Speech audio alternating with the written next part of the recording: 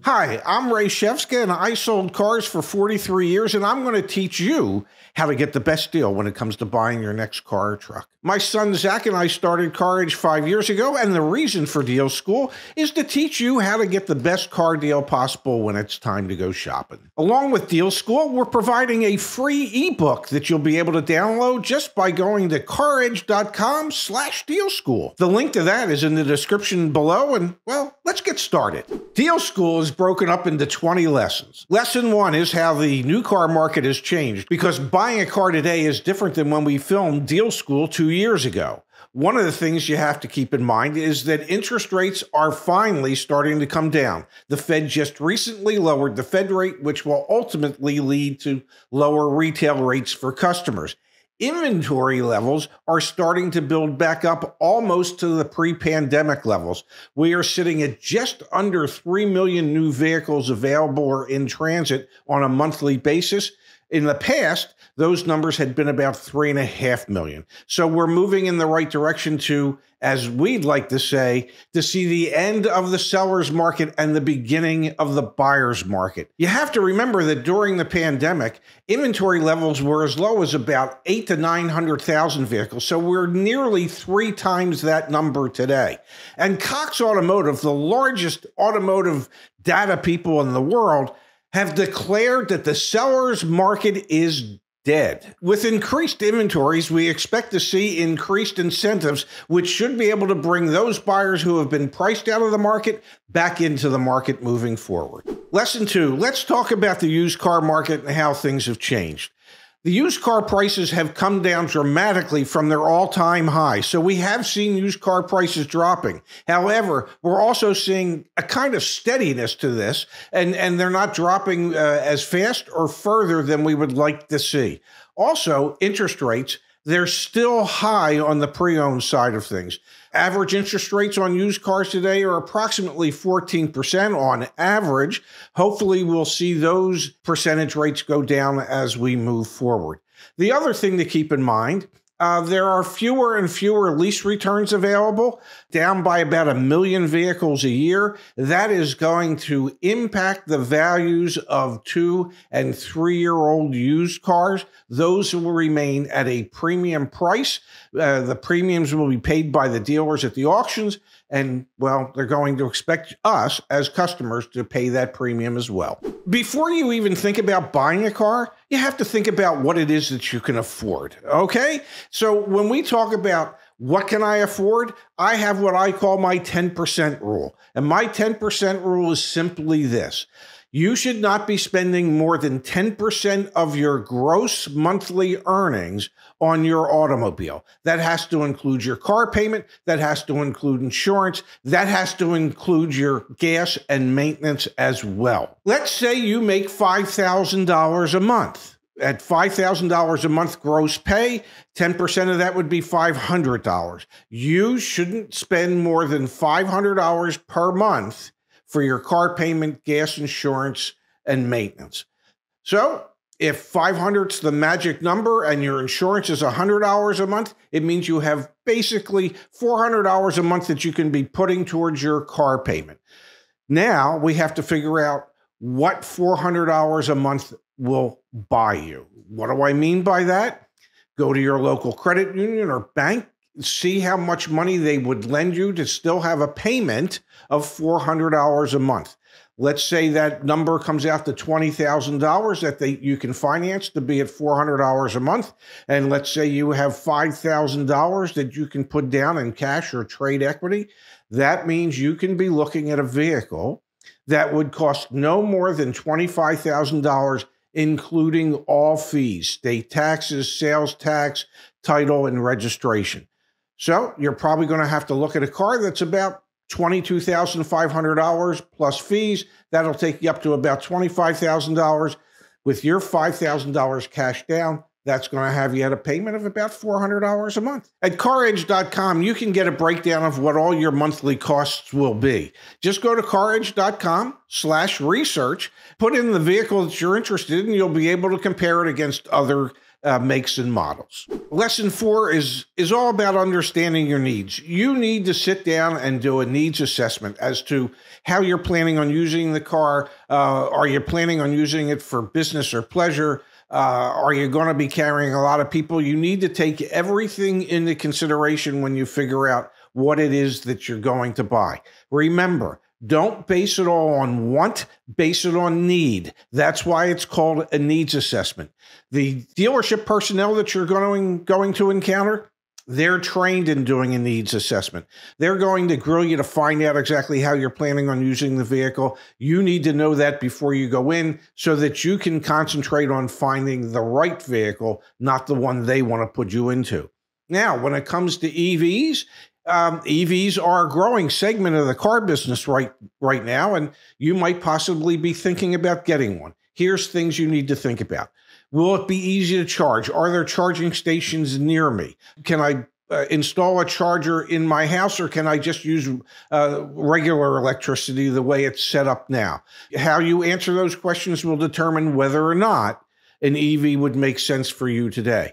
If you do decide on an EV, decide on a lease, not a purchase, because there's no vehicles that are depreciating faster than EVs at the moment. Now that you know the car that you want, first step, go to the manufacturer's website and build it. Okay? When you build it, plug in your zip code and it'll ask you if you want to see what available inventory there is locally. See if there's a match. That way you'll know if there's any cars around that you want. Once you've found the vehicle that you want, go to the CarEdge car search and find the vehicle on our website. That'll give you some insights that, well, eventually you'll be able to use that information down the road when it comes to negotiating your car deal.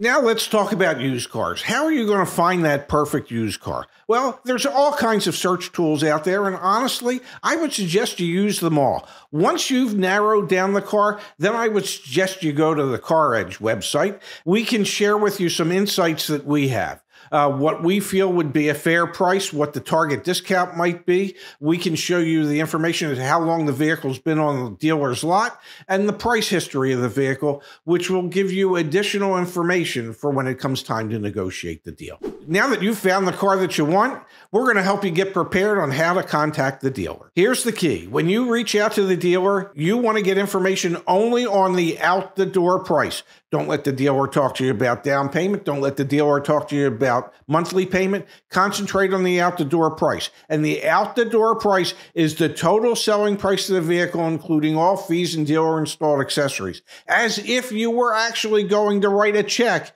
if you actually had one, you need to know what the amount of that check would be. So always concentrate on the out-the-door price when you're contacting the dealer. Now, when contacting the dealer, we recommend that you either contact them by phone or email initially. You don't want to go into the dealership until you have established through those communication lines your out-the-door price. Now, remember, for the out-the-door price, if you had a selling price of, say, $30,000 that you've agreed to, well, fees are typically about 10%. So $30,000 will suddenly become $33,000 with fees. So just always remember to add about 10% to whatever agreed upon price to get the total price. When you're ready to reach out to the dealer, don't forget to use the free CarEdge email templates. They'll help you tremendously. So, who do you contact at the dealership? Ideally, you would contact the new car manager or used car manager, depending on what type of car you're looking at. But more than likely, you're going to end up with a salesperson. Now, here's a key. Here's a trick for you.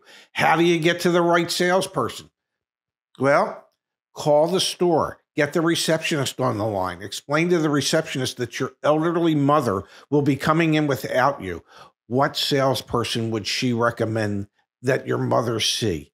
Once you get that name, that's the salesperson you want to email if you're not going to be able to get through to a sales manager. Trust me, the receptionist knows who the good salespeople are, the ones that Well, work well with customers, listen to their customers, and don't take advantage of their customers. And remember, on the CarEdge car search, we provide the dealer contact or a point of contact at the dealership when you're ready to reach out.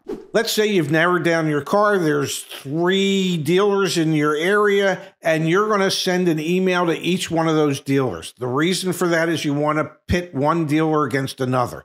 So you send out that first email explaining exactly what you want, that you want to get the out-the-door price. You want to know a total breakdown of all the fees. You give them your zip code so that there's no question about what taxes should be, and you expect to get that information. What will typically happen is you're going to get, hey, thanks for contacting me. When can you come in? At that point, there is another email template that we have available to you to say, hey, I've given you one chance. You're blowing it, kid. You're blowing it. So please give me your out-the-door number, the breakdown that I asked for, and you'll more than likely get responses from maybe 1 or 2 of those dealers. Once you have 2 dealers playing, you can then pit one against the other to work them to get the best price possible. So at first pass, typically salespeople like to take 3 attempts to try and get you to say yes on a car deal. The first pass, the first pencil, as they call it in the business, they're hoping you're going to say yes because that's the one where they make the most profit.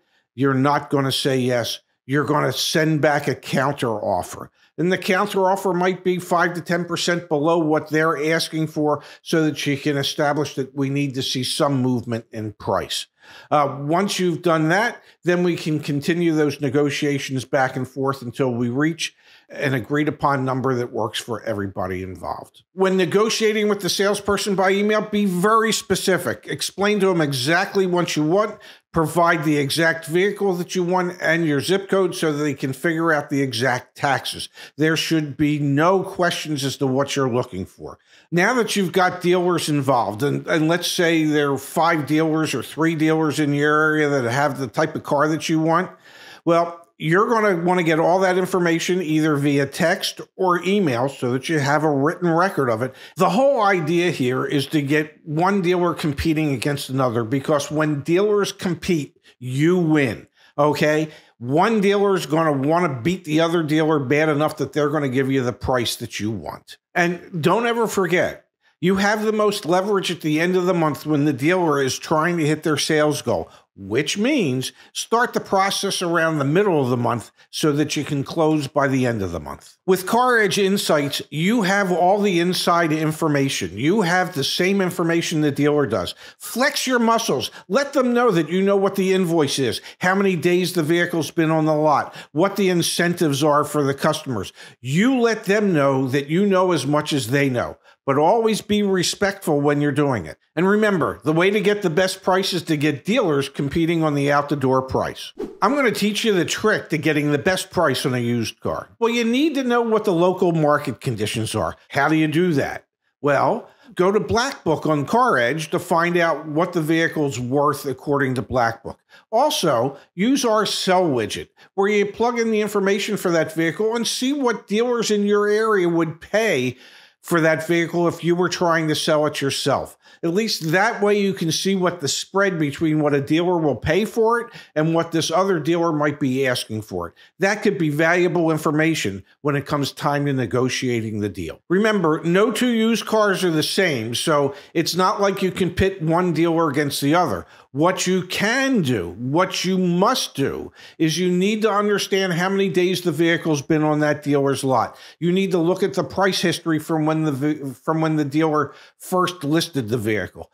Most dealerships have an aging policy for their pre-owned cars. No more than 90 days. Most are at 60 days. So if the vehicle's been on the lot for 67 days, you have more leverage. They need to get rid of it.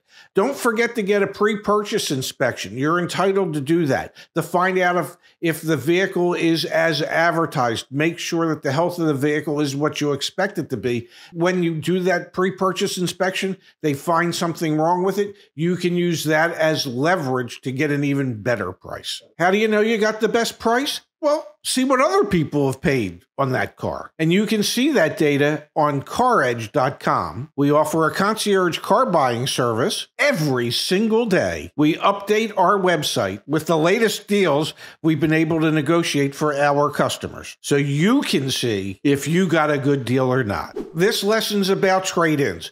How do you know you're getting a fair deal on your trade-in? Remember, your trade-in is a separate transaction from the purchase of the other vehicle, so treat it as such. Negotiate the original vehicle first, and then negotiate a value on your trade. Now, what do you need to do before you do that? You need to get some offers from other dealers in your area as to what they might pay for that. And the way to do that is to use the sell feature on CarEdge.com, where in a matter of minutes, we can get you some competitive offers as to what dealers will pay for your vehicle, and you can use that information when you're negotiating at the dealership where you hope to buy the car. Just remember, when the dealer appraises your car, they're going to lowball you as to its value, and that's why it's so important to have multiple offers for your vehicle before you go into the dealership to negotiate the value of your trade. Don't forget that in most states, you get a tax savings for the trade-in value that you've been offered. Now, that trade-in value might be a little bit less than what the other offers were, but with the tax savings from trading it in, it could end up being worth more. We do have a guide, Trade-in Tactics for Success, back at CarEdge.com. That guide will explain to you which states have tax savings and which states don't. Don't forget that your trade-in is selling your car. So it's a separate transaction from the car you're buying. Always remember that. Two separate transactions.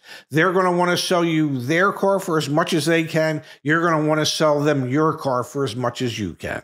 Okay, now that you've negotiated the deal, you want to retest drive the vehicle. I know you've already taken it for one test drive, but now say to the dealer, you know what? I'd like to take it for another test drive, and this time I want it to be a little longer.